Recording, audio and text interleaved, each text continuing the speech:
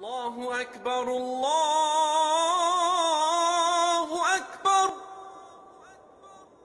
Assalamu alaikum, my name is Abdul Karim and this is Ramadan, the special time of the year. And you know what, I urge each and every one of you to give a smile. You know why giving a smile during this special hard time? You know, I know it's hard during Ramadan, but we should always strive to smile. Here's why. So when you smile, you naturally feel way more confident. You know, smiling tricks your own body into feeling better. If you smile when you're down, you're actually tricking yourself into feeling a little bit happy.